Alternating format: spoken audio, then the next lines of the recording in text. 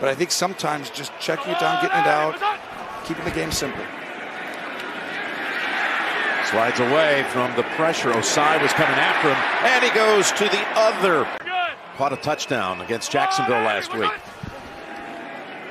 1st and 10, now looking long. Down the field it goes, and it's right back to Valdes-Scantling and a completion. Don't want to give up chunk plays, big plays, but this is a great design, and it's really just a great throw timing-wise. I know it was a hair behind him, but he threw it so early that he gave Valdes-Scantling time to adjust his body. 2nd and 5 it is.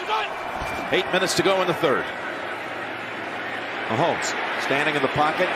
Over to Valdes-Scantling with a blocker out in front. And Kelsey out in front blocking too. The motion defender, you're going to see 11 right here get all the way out there. And there's Valdes-Scantling. But Mahomes' ability to stay in the pocket, this is why I thought it might help him a little bit. You know, it doesn't help you to be to be injured, but it does help you calm your feet. They've done a good job early in the game, moving Kelsey, getting spots, coming after him here. Got to get it out quick. Boy, they're coming.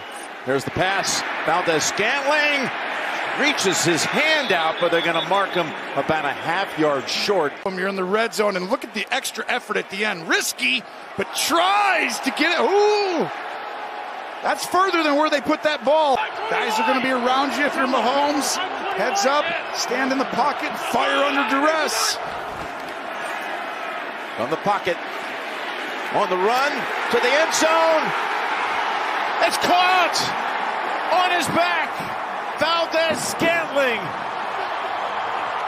Right over the outstretched hand of Hilton. Wow.